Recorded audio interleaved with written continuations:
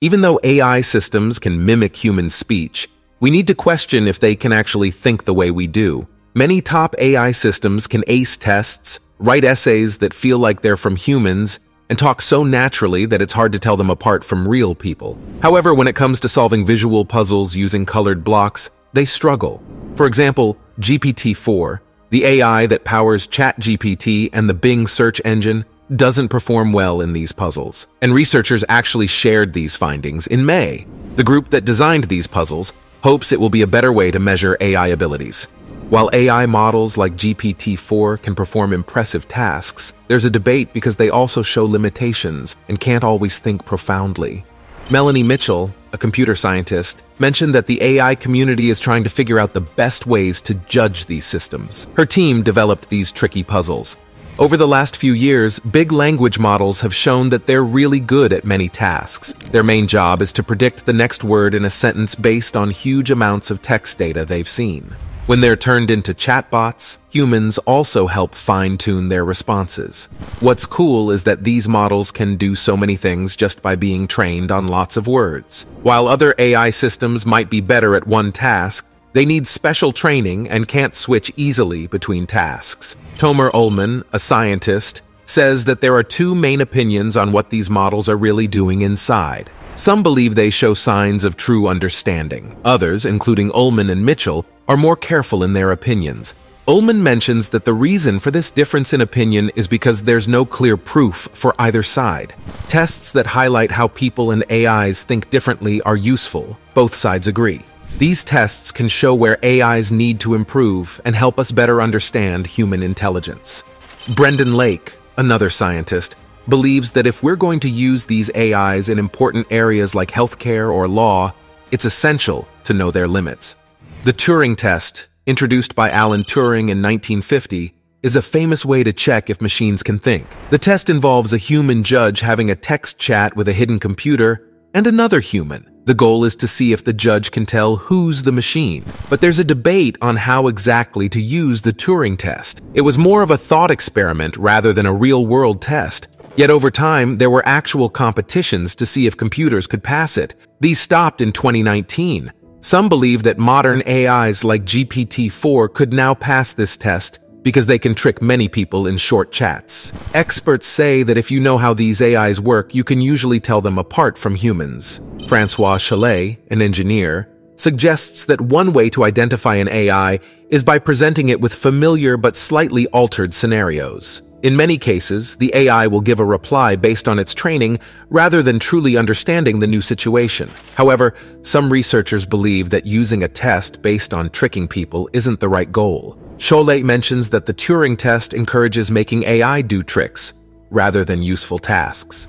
Instead of the Turing test, many experts prefer specific benchmarks that look at certain abilities like language skills or math. When GPT-4 was launched, its creators at OpenAI checked its abilities using machine-specific benchmarks and human exams. GPT-4 did really well in most of them. Mitchell mentions that while many language models score high on tests, it doesn't mean they're smarter than humans. Rather, the tests might be too easy. One concern is that these models might have seen similar questions before, and they're just recalling the answer. This is called contamination. OpenAI wanted to see if this was true. They compared questions and training data. They found that even if they changed the questions a bit, the model's performance was pretty much the same. This suggests that the model isn't just recalling answers, but some experts wonder if OpenAI's test was thorough enough. Sam Bowman, a scientist from New York University, believes that even if some of the answers come from memory, it doesn't take away from GPT-4's skills. He feels the bigger picture remains impressive. However, there's a catch. Mitchell points out that these models can sometimes get a question wrong if it's worded slightly differently. For example, ChatGPT could answer a business question, but if the same question was worded a bit differently, it failed. A significant difference between humans and models is how we interpret high test scores. For humans, doing well on these tests suggests overall intelligence, the ability to handle different tasks and adjust to new situations. This isn't the case for language models. Mitchell warns that expecting them to act like humans might lead to incorrect conclusions. The way models understand language is also different. They only learn from text and don't experience the real world like humans. So while they're good with words, they might not truly understand them.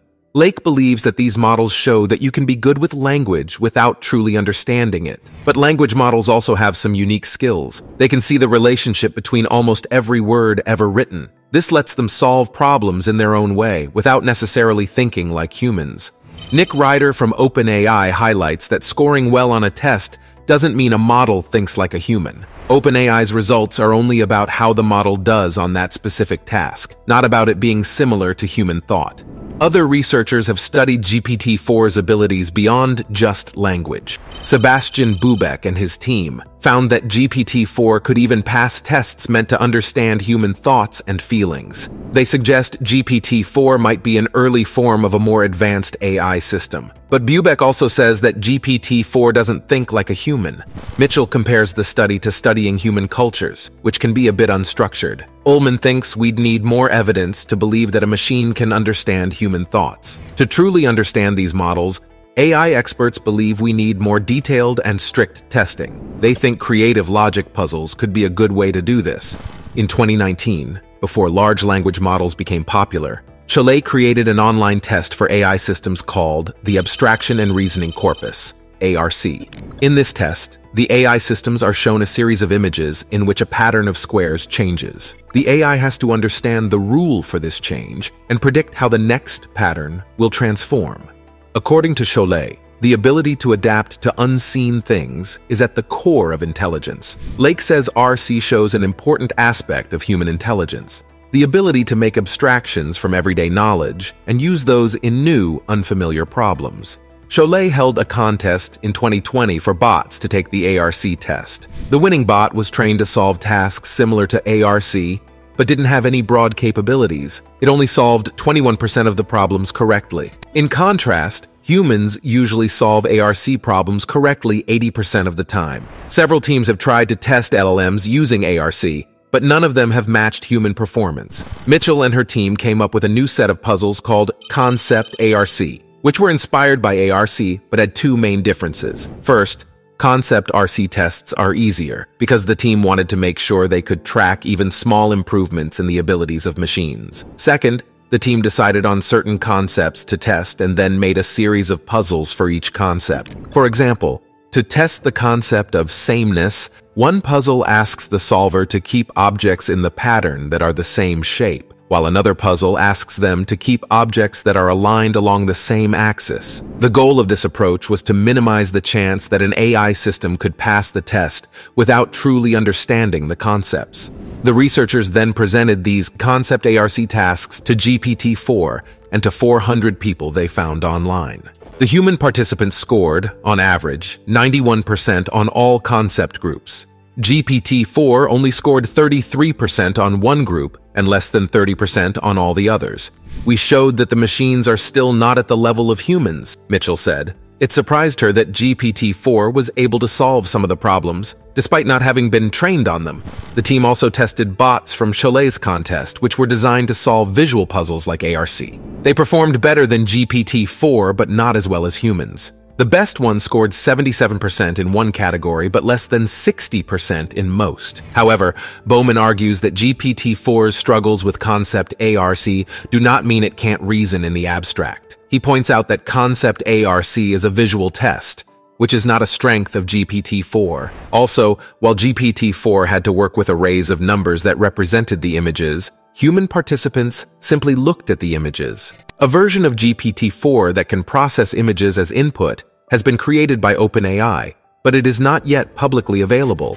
Mitchell's team plans to test this version with Concept ARC, though Mitchell doesn't expect it to perform much better. Acquaviva, a scientist from the Massachusetts Institute of Technology, agrees with Mitchell. He points to a test called 1DARC, where GPT-4's performance did improve, but not enough to suggest that the AI was reliably understanding the underlying rule and reasoning about it. Despite these results, Bowman argues that other experiments suggest LLMs have some ability to reason about abstract concepts. For example, An experiment with a digital version of the board game Othello showed that LLMs might be creating internal representations of the world, rather than just memorizing statistics.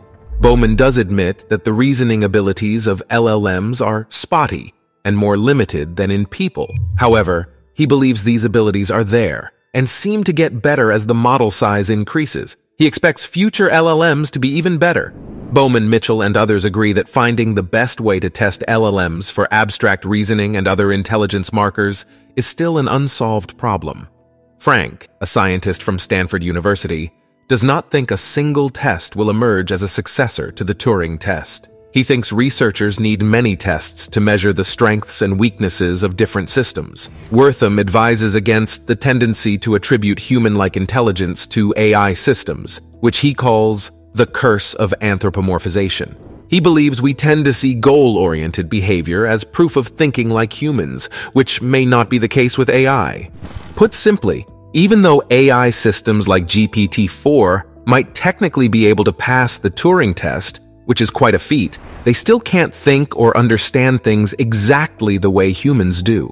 Researchers are on the hunt to find the best tests to measure their capabilities. If you enjoyed this, please hit the like button and subscribe to our channel for more content. Thanks for tuning in, and catch you in the next video.